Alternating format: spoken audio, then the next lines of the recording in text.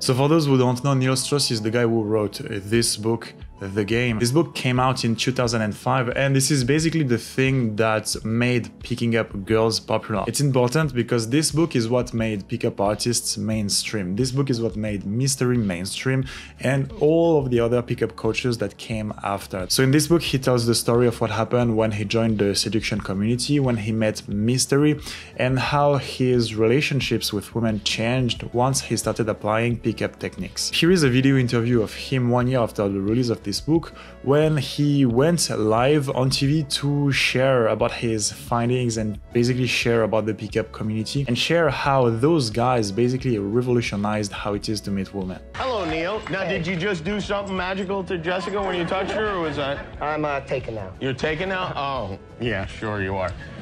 You're not that taken, though. Nobody's that taken. I just say that's the best way.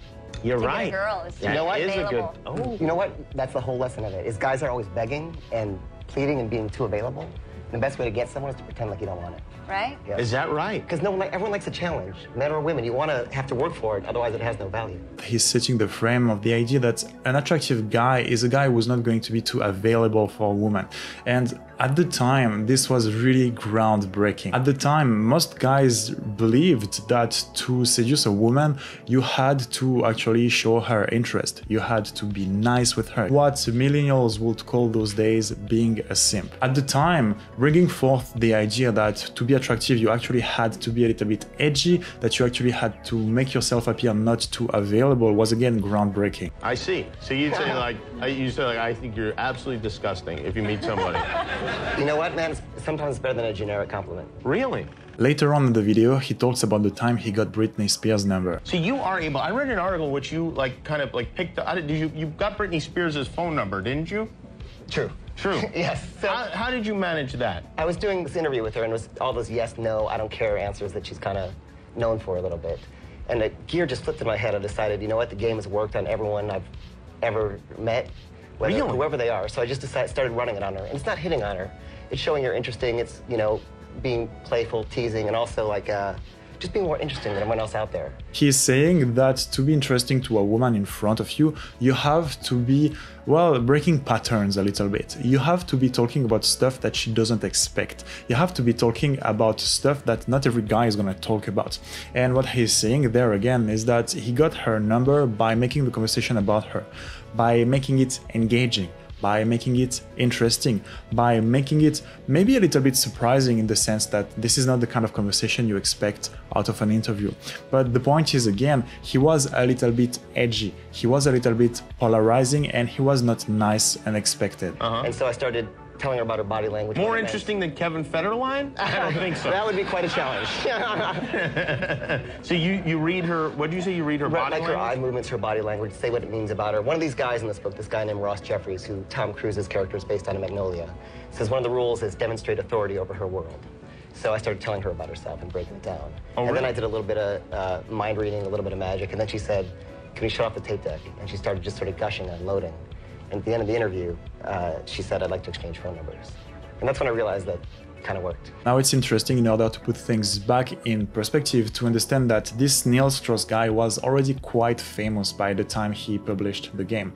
Before that, he was well known for, well, talking about celebrities in magazines, and he was well known for interviewing celebrities.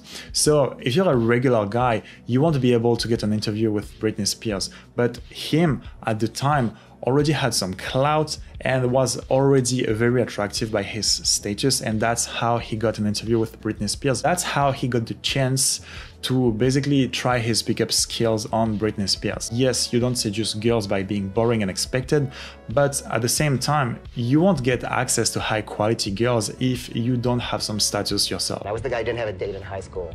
And I figured for college, I decided to go to Vassar College because it's a girls' school. I figured my odds were better there. Yeah. Did you dress like a woman, like in Bosom Buddies? Yeah, exactly.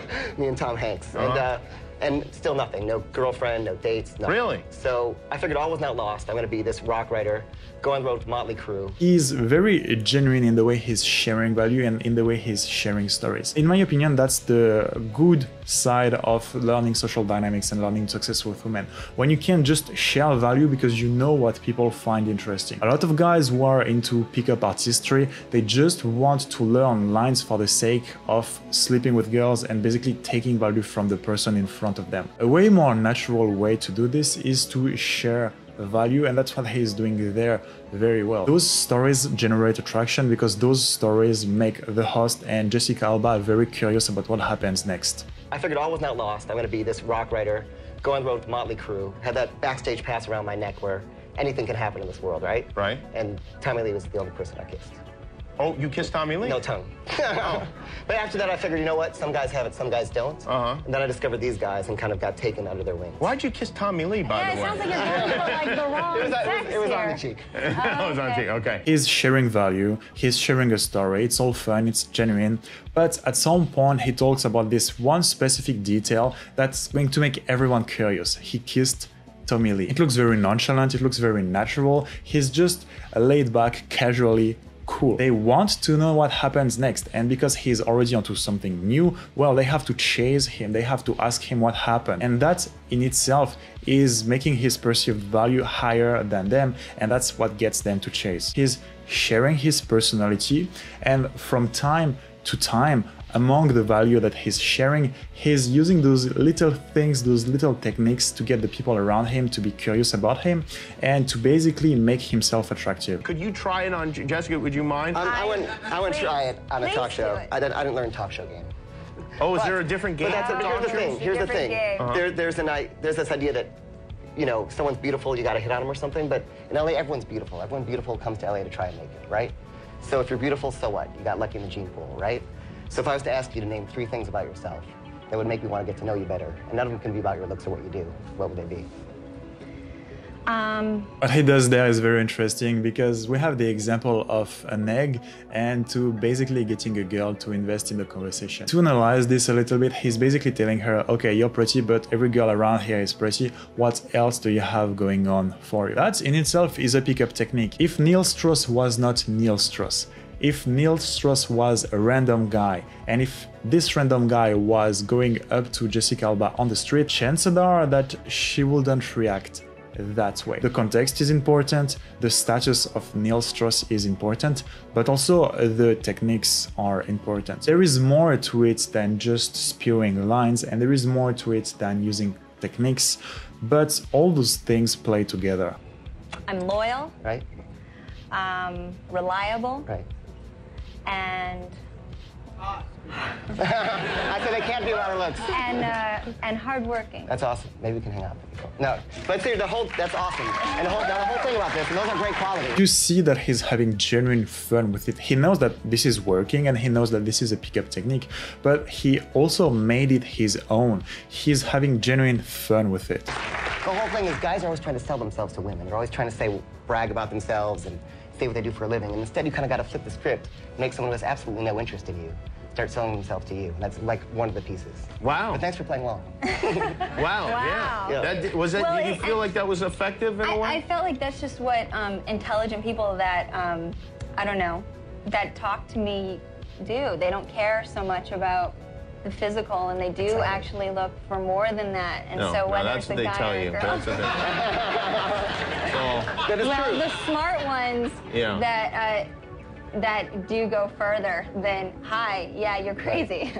You know, you have to look for more than that, because at the end of the day... It's so cute because the way she reacts is so candid. In her mind, it's not, oh, a guy is coming up to me and trying to pick me up with techniques. In her mind, it's, oh, a guy is talking to me and he actually cares about me. He cares about making the conversation engaging. This is why pickup techniques and pickup routines work, because they are engaging. They help the girl talk, they make her feel good, they help her invest in the conversation with you. If you go up to a girl and you're just bragging, if you go up to a girl and you state the obvious that she's attractive, okay, cool, but it's not engaging at all. Routines and pickup techniques are very good with that. They start the conversation and they keep it engaging. So for example, if you're a guy and you don't really know how to talk to women, you don't even really know how to make small talk with anyone whatsoever, of course the only thing you can do when you go up to a girl is to be like, hey, I think you're cute, this is my name, what's your name, what do you do in life? And in truth, this doesn't work. If you want to seduce a woman, you have to start with attracting her. He does that very well there, though it's not obvious at all. He's starting by attracting her because he's there. He's the guest on a live TV show.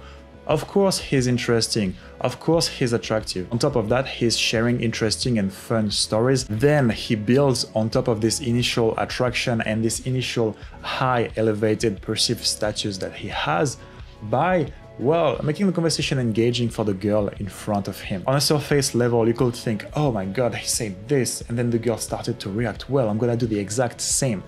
But there is more to it, and there is a whole plan of how seduction happens. To put it simply, first you want to start by showing attractive qualities, and once the girl in front of you thinks and believes that you're attractive, you then want to start to get to know her, and you then want to start to get her to invest in the conversation and to invest in the interaction with you, which he's doing pretty well right there. So to summarize that, he first showed Jessica Alba that he was an attractive guy, and then he made her invest in the conversation. He's not just making her chase, but he understands the different steps of seduction. He understands that first you have to appear attractive, and then you have to create an emotional connection. And the pickup techniques are just there to make the process smoother. The pickup techniques and the lines are just there to make it seamless. It's not like you're gonna have this one magical line that's gonna get girls to chase you, but having lines and understanding what girls react well to is basically going to make the whole thing smoother. I'll go out and do it in real life, and you'll see on Sunset any night. You can go down there and you'll see these guys. They're all doing this stuff called peacocking. They're all standing out. They're all using the same routines, and it's like the guys... What is peacocking? Peacocking? They have their own language, by the way. And I'll get a call from a guy, and he'll say, Style was my name. And I'll say, hey, I was in a 2-set, and I was trying to neg the target, but I got IOIs from the obstacle. Should I have DHV'd or DLV'd? Assuming she was an SHB 11. And that'll mean something. Yeah, but it means you guys are nerds. Totally, totally nerds. He's talking exactly about those guys who believe that pickup techniques are going to get them laid by themselves. No, pickup techniques will make everything easier and smoother, and because you know where you are in the interaction, you're going to be able to lead this to the outcome that you want easier and faster. But in itself, going to the club and hand spinning girls is not really going to get you laid. So every time you want to turn the lady, you switch your palm to palm, you're looking at your watch. There, when you turn the lady, you want to always think about doing a halo around her head, a little circle around her head. I went kind of all over the world when I was kind of in disguise as this and did it. Every country, and the same stuff works. Really? Everywhere. The same social dynamics. Here, should I give you the basic broad strokes? Yeah, real quick. Give us the broad strokes. Yeah. All right. So instead of walking right up to the person you're interested in and hitting on her right away, you approach the whole group. You win over the group of people. You almost push her away a little bit. If she's hit on a lot, Physically you sort of, shove her? Mentally. All right. You say, oh my God, is she always like that? How do you hang out with her? Oh my God. So you're kind of pushing her away. You're showing your friends that you're not hitting on her. And you win over her friends, and you'll slowly win her over. That's the basic idea. But they have this mapped out to a T. Guys will drop out of school.